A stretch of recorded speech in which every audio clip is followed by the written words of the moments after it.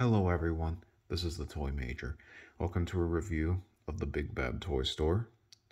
Exclusive Gold Label DC Rebirth Martian Manhunter Black and White Accent Edition. First thing you'll probably notice is like the Superman box, the authenticated, the color is red. The accent on him is red. I have no idea if the red is darker or brighter. I think it's a little darker now that I'm taking a good look at it. This one is not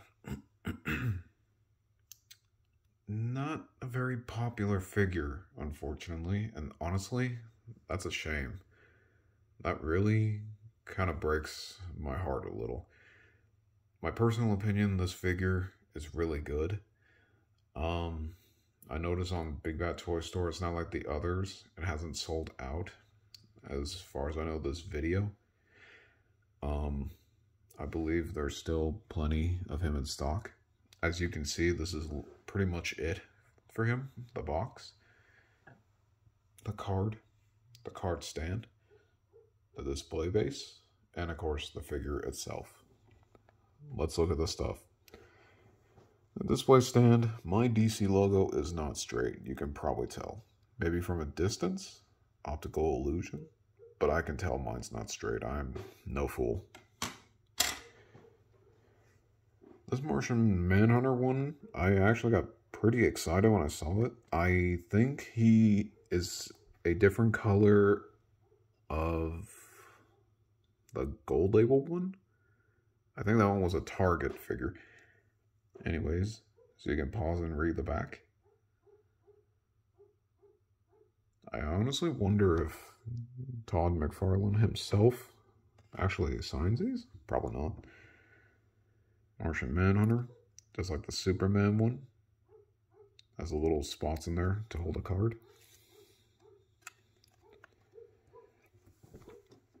And now, with this beautiful box, shiny, just like the Superman one. Scan me, I don't know what it does. The art, like I said, if you guys are going to get rid of the box, I guess that's fine, but at least keep the slip. I mean, come on, it looks good. And no one's going to believe you have this without it.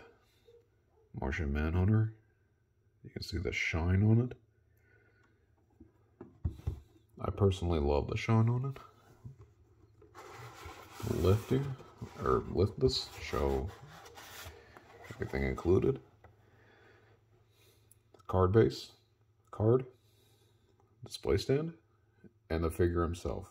There's a slit here in the back for where the cape goes. What you do, I guess, just pull this out, get the figure out, put it back in, and if you're in display, go ahead, slap the sleeve back on. Otherwise, I guess you're good to get rid of it. I like hanging on to these. I like collecting these, but I'm sure not everyone wants to. Some people just want the figure, maybe. Now, this figure is honestly pretty good. The cape is like the very soft rubber. It literally just flops. I don't even have to do anything, really. And I don't think you can really ruin it. You can see there yourself.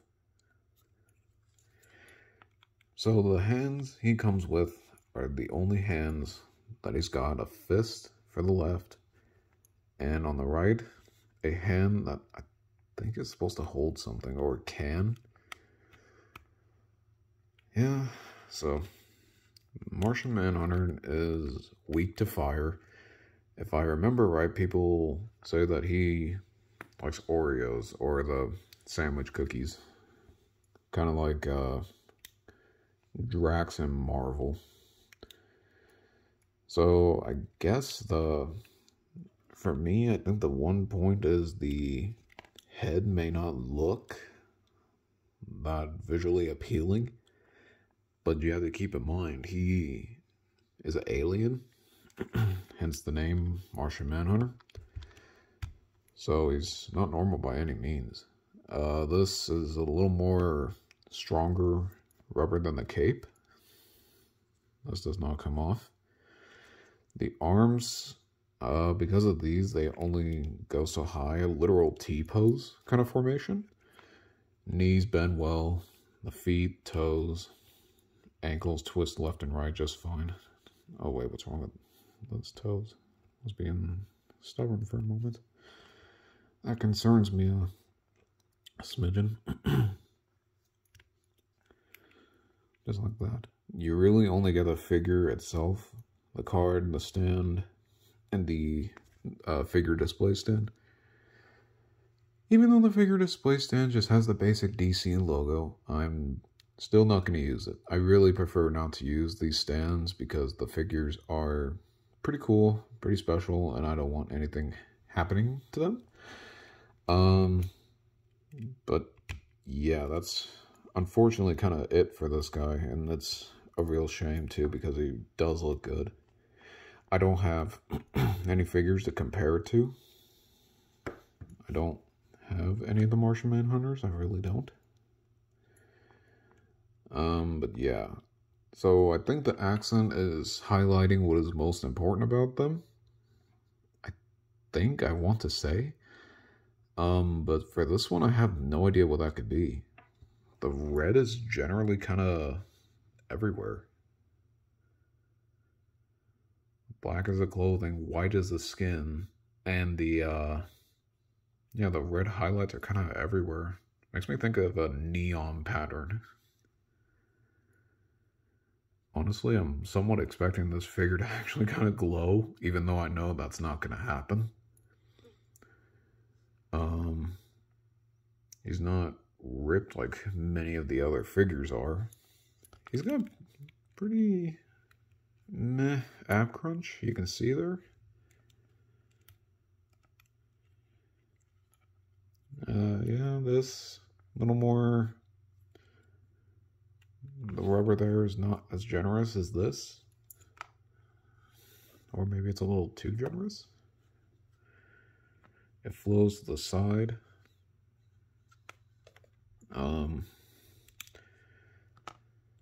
Red eyes, gray skin. Yeah, I've probably mentioned that already. Like I said, it's a shame because in my opinion, this is a very good looking figure. And, sorry, I'm adjusting the camera. Not a bad one, just one of those not really sought after, but I'm glad I got personally. If you guys want one of your own, I can put a link in the description below. There will also be an eBay search term. You never know. These may sell out. You might want one. Don't have it normally, but you're willing to go that little extra mile just to get your hands on a collector piece. So, thank you guys very much. Sorry for the short review. If you enjoy this content, please leave pros and cons in the comment below or your honest opinions. If you want to help, feel free to subscribe. Can't force anybody to do that, but if you enjoy, you want to see more, please do. I got plans for toy hunts, hauls, other stuff coming up very soon. You can check out my welcome to the channel video if you want to know more. So, I'll see you guys later.